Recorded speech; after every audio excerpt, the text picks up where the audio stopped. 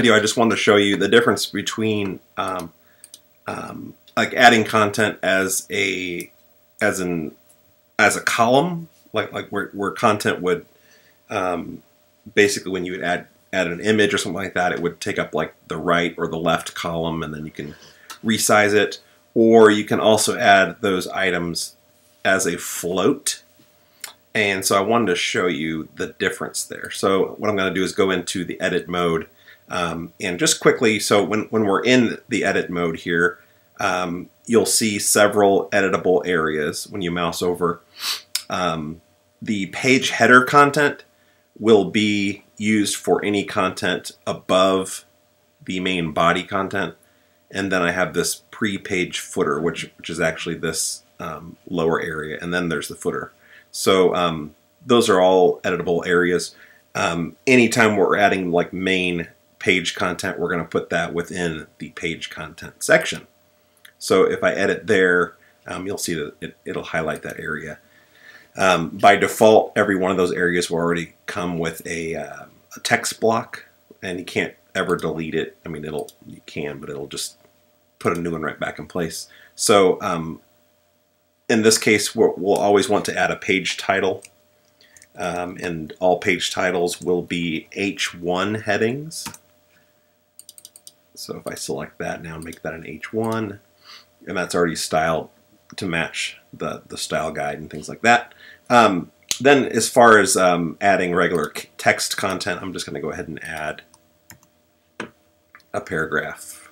Actually, I'll add 4 total paragraphs, and we can see what's going on. So now we have 4 paragraphs of text, and we can basically see how that would display.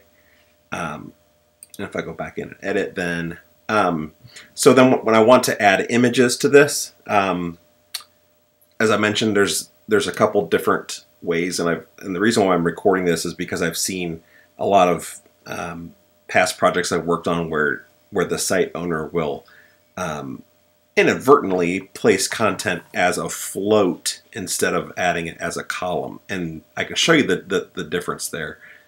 So let's go ahead and grab an image.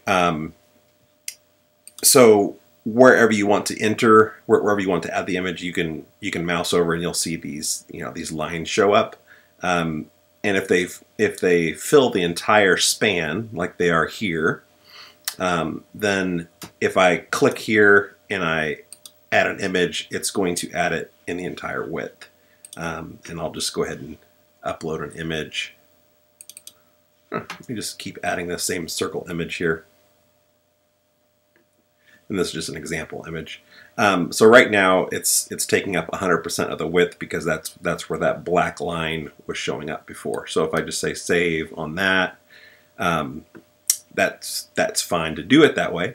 It's a little difficult in this limited space that I'm recording in to kind of drag and drop, but I'll do my best here to show you. So let me make this a little smaller, which you can actually, well, no, I won't. So if I can go back, there's like a point where it'll snap, like right there is like its default size. So so now if I want to add this image to like a right column, what I can do is click this and then drag it and drop it. And if you see the square that's showing up there, that's going to make an inline image, or it's going to float the image. So that's kind of used in a lot of like newspaper type layout where you would have content running down the page, and then you can insert an image, and then that content will wrap around the image. So that's how that's done. The image is actually a floated element within that page, and you can resize that. It's quite effective, but if it's like a 50% type scenario like this, and I say save, let's go look how this is going to rescale. A lot of times, well, I guess in this layout it'll be fine, but sometimes things won't wrap correctly, and you might have just like 1 or 2 words squashed over on one side, and it could be that way also on mobile.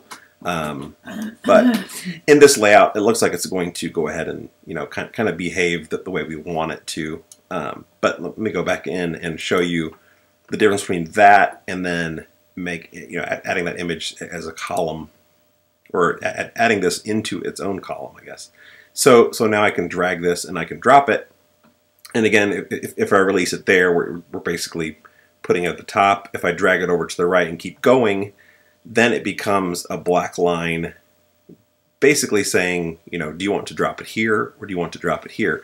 So if you look at the layout, you would think, okay, the page title would probably have to be the thing that would span all the way across the page, and which is totally cool. So if I drop it here, it's going to actually put it directly to the right of the text. And so when I drop it, it's going to go ahead and split like 50-50 text and the image. And then I can go ahead and resize that. So if I want to do like a 2/3 or something like that, and that's how that would look. There's 12 invisible columns here. So you could go as small as, you know, 1/12 of the page, but obviously that doesn't look great. So if it's like a fake kind of sidebar within the page, then this is kind of how you do that. We can then split apart content. Like an easy way to do that is either use a spacer block or a line. Sometimes it doesn't work. There it goes. So now we've split apart this text block into two separate text blocks, and we have a line in the middle, which will delete the line. But what we can do now is we can grab this text, and sometimes you just have to put it in weird places for this to actually work. It doesn't look like it's going to quite do what I was hoping it would do, which is to go span full wide. So I'll just keep it right there for now. We can go ahead and break things off. There we go. So now it's going to span full wide that way. And now if I want to put this image then just to the right of this top content, you can pretty much see that when I drag it to a point, there it is right there. So if I release it here, again, it's going to make its own 50% column or a half column. And if I go a little bit to the left, it's going to snap it right there. So I can go and release that, and then we have this natural break in the content. And then we can actually drag this line and delete it. And now this page, it's probably going to look a lot like it did before when we were kind of going responsive. But because this image is off to the right, it'll actually go below this content then, which is kind of cool. So that's how that works.